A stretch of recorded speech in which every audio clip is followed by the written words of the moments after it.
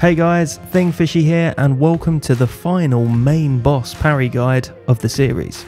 Today we're going to look at the final two bosses of Elden Ring, Radagon of the Golden Order and the Elden Beast. Now, despite how controller-shatteringly tough this fight can be, it's good news on the parry front. Not only is pretty much every hammer attack from Radagon parryable, but Radagon is actually one of the easier bosses to parry in the whole game, in my opinion. Throughout this series, we've seen many attacks from other Elden Ring bosses that need to be anticipated and parried a split second before they actually start happening.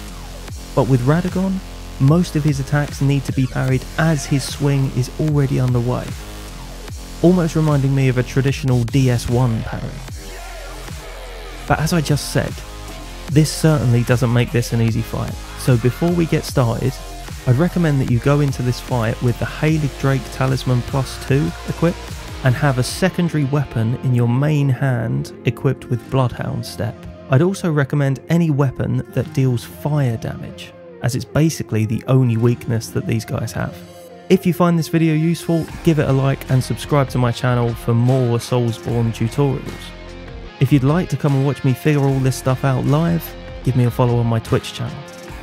Right, let's get to it. So first off, you want to do all of your buffing outside the gate.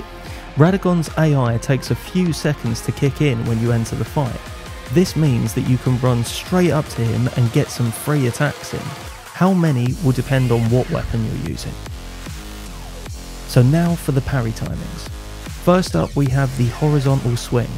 You want to parry here as the hammer is at the very top of its swing.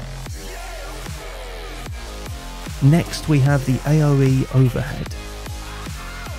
You want to parry this here when you see his body rotate and his weapons start moving towards you.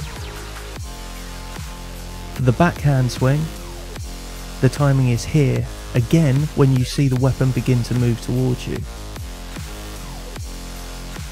The upswing can be parried by inputting here, when the weapon is at its furthest point away from you. Now we have the 360-degree backhand. You want to parry here when his weapon is right above his head. For this distance closing charging swing, you want to parry just as his body begins to move forward towards you.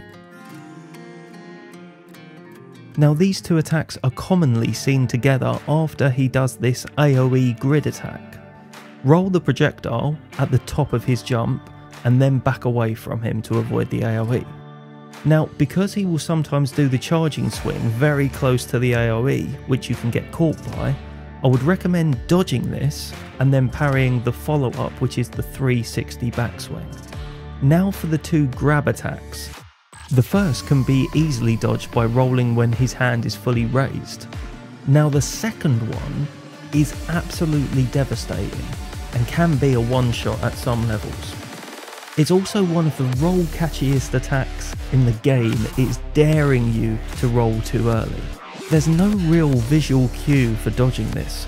You have to just learn the timing and leave it till the last possible moment before inputting. The AoE stomp is a really tricky one. There isn't a good visual cue for this. You just have to wait until the last possible second before rolling. The jumping AoE is a really solid opportunity to get some damage in. Roll this just as you start to see him descend, and then start attacking him while he recovers. In his phase 2, Radagon gains a lot of new projectile attacks. Roll this fast one as you see his hand cover his face, and jump the spear attack at the highest point in his jump. You then want to back away from the spears so you don't get caught by their following explosion. The other attack in phase 2 that's hard to deal with is his teleport attack. Now this is the way to think of it, as an attack. When you see him disappear, be ready to roll a moment later to avoid the AoE.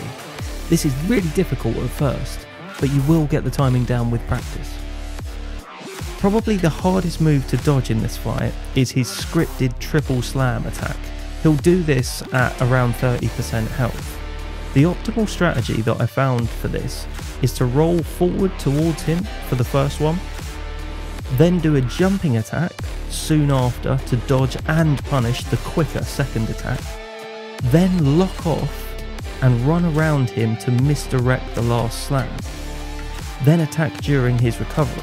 You don't want to stay too close to him, otherwise he'll track you and hit you. So maintain a little distance as you run round him. With all of this down, you'll soon start making it to the real fight, the battle with Elden Beast. When Radagon dies, use the few seconds of respite you're given here to heal, buff and unequip your buckler. The opening of the Elden Beast fight is completely scripted.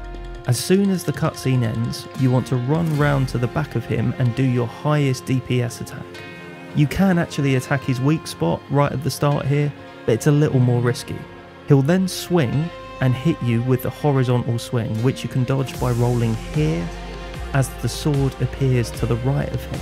Now, the best general advice I can give for learning this fight is to first spend a few minutes keeping your distance from him and learning to dodge his ranged attacks.